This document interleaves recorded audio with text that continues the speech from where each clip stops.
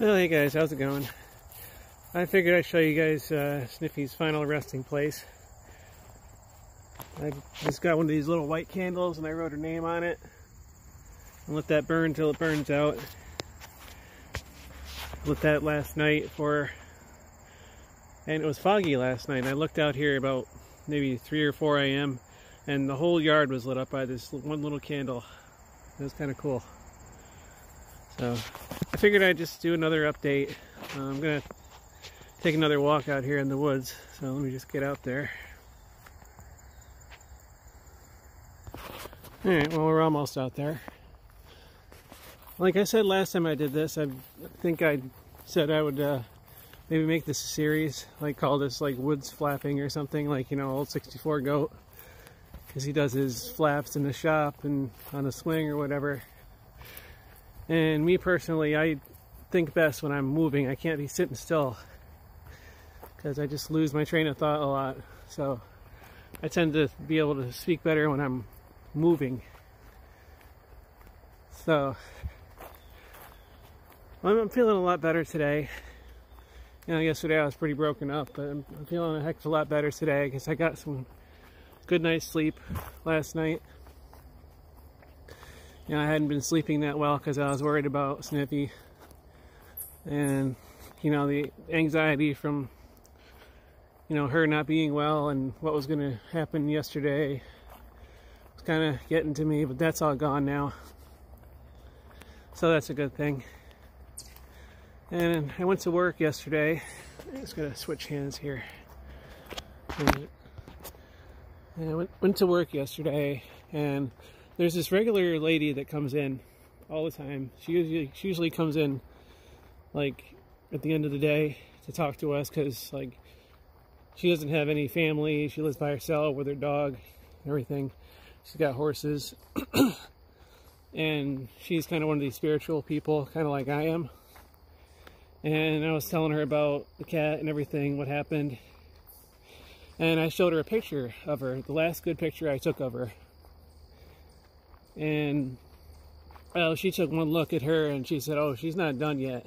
She'll be back at some point in your life." I'm like, yeah, you know what? That picture does not look like a picture of a cat that's done.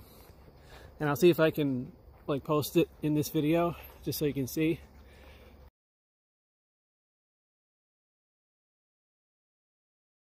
And this picture was taken like 2 weeks ago. You know, she was kind of sick at that point too, but in her face, she didn't look like she was even close to being done yet. Even yesterday, on the last day of her life, she didn't look like that. So anyway, you can see they've done some more work out here.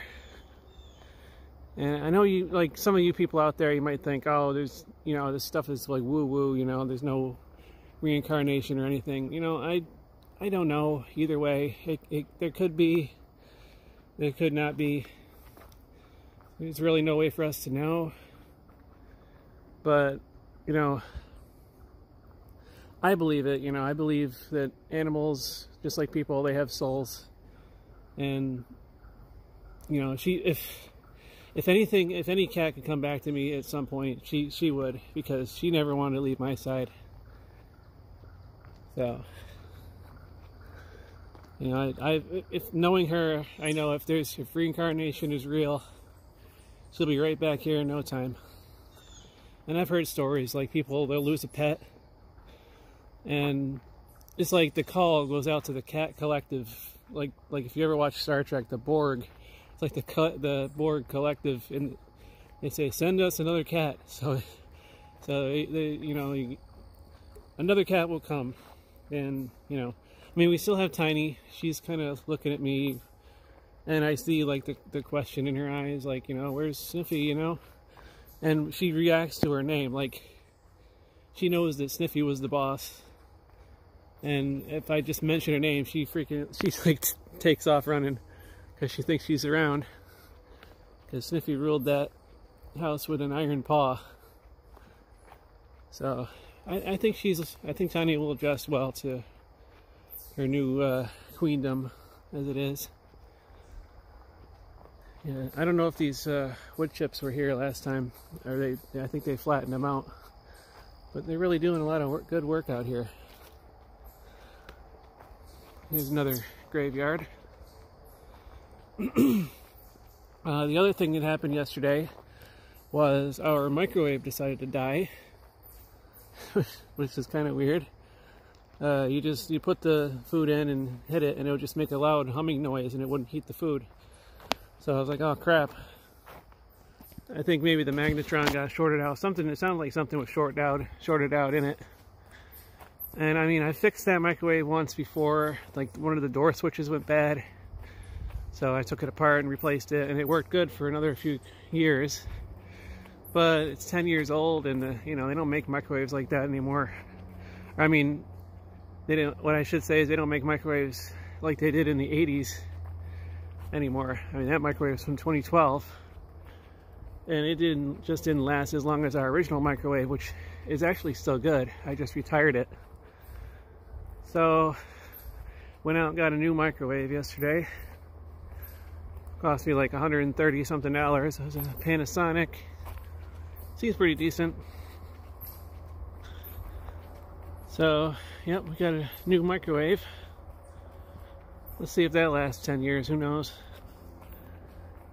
That original microwave was a Montgomery Ward's. We got that in 1986, and that lasted all the way up. And the only reason I retired it was that it had like a rusty spot inside the oven, but other than that, it still worked just fine.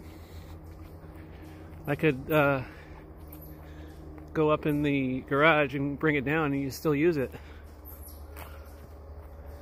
And it never broke down on us. I remember it only broke down once. It broke down back like a year after we got it, and that was just due to a defective keypad. The guy came and replaced the keypad, then it was all good. So it's a digital microwave just from the 1986, and it was our first microwave. Now we're on our third. So that tells you something about the quality of microwaves these days. And see, we got a pirate ship here. A couple of pirate ships. So there's the park over there.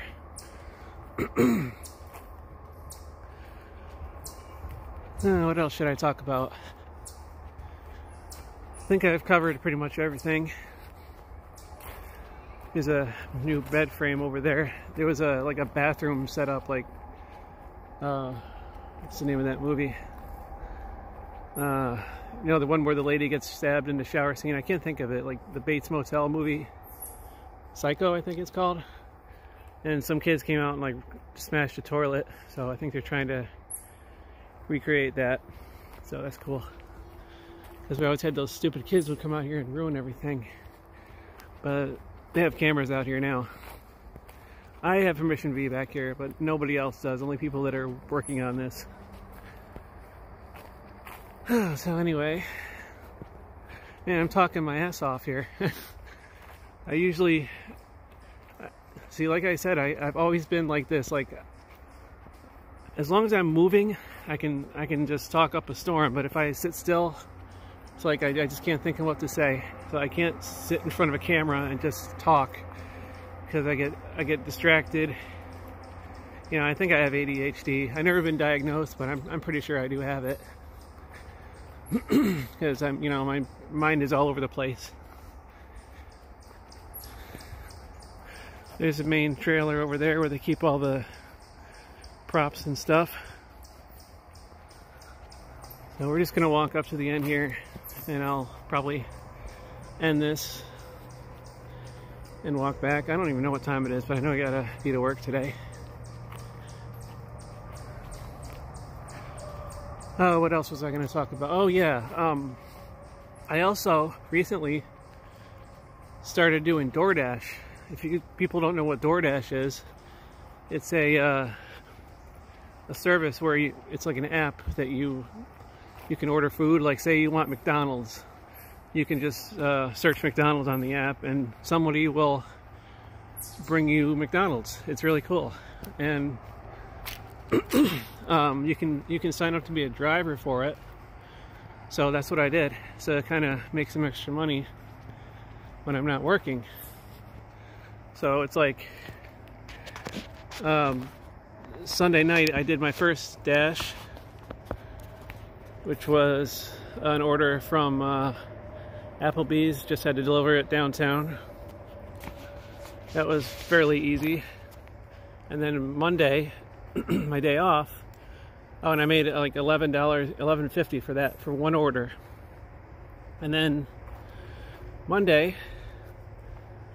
I did another order, and it was a double order from Moe's restaurant, and it was like 2 orders from the same restaurant going to 2 different people. So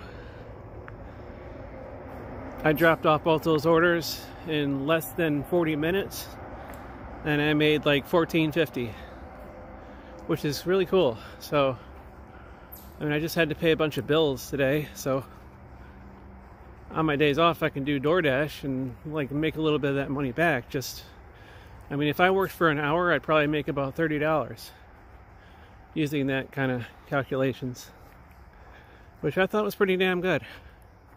And everything's all in the app. All you do is it'll send you an order, and then you hit accept, and then it'll tell you where to go, and it'll give you instructions once you get there on picking it up and dropping it off, whether they want you to drop it off at their doorstep or hand it to them. And if you drop it off at the doorstep, then you take a picture and the customer gets that picture, so it's proof that you delivered it. So I thought that was pretty cool. A little extra easy way to make money. I got tomorrow off. I'm probably gonna do that again tomorrow. Might even go for 2 hours this time, because I've been told that Friday, Saturday, Sunday, and Monday are like the busiest days, because everybody gets paid and you're like, oh, let's just do DoorDash, you know, let's treat ourselves. So that will be a cool little thing to do.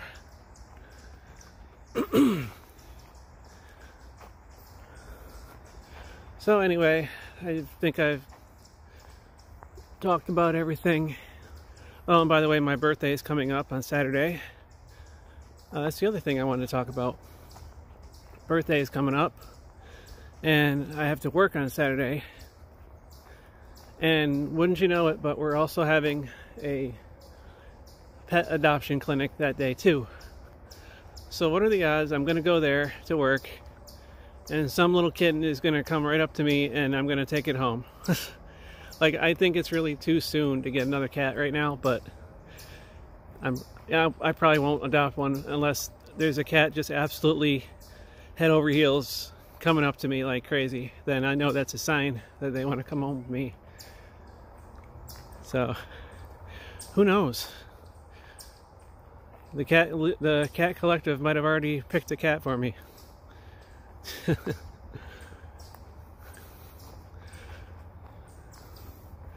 So we're just gonna walk back and call it a day. I definitely feel a whole lot better today. I mean, when I lost Georgie cat, you guys might remember, I was a whole other wreck then, because that was a lot harder, because she didn't go as peacefully as Sniffy went. And that's what really hurt, was her going like that.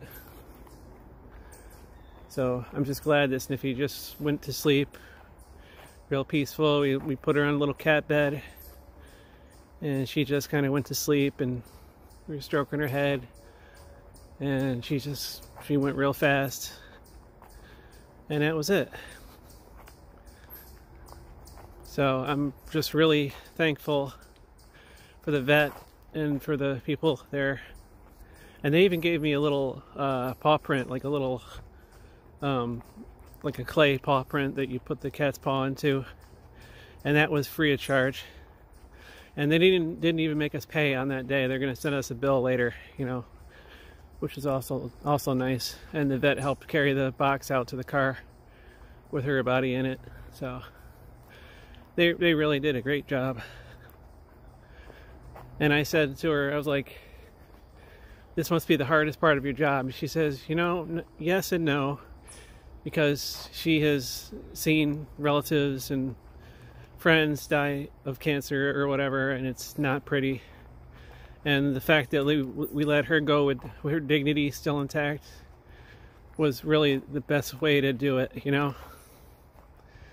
So I think, you know, that's why I'm at peace with it.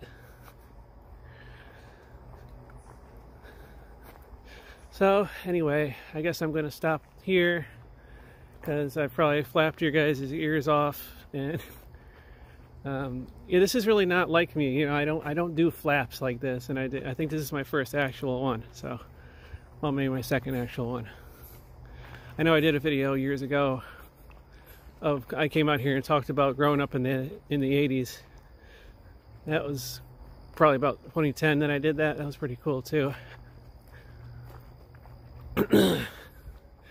So yeah, I know I've said this like 4 times already, but I'm gonna end the video here. And I might do this weekly. You know, I'll do a weekly woods flap if I have anything new to talk about, and we'll kind of go from there. So thank you guys for sticking around, if you stuck around this long, and I will see you on another video sometime soon. Take care.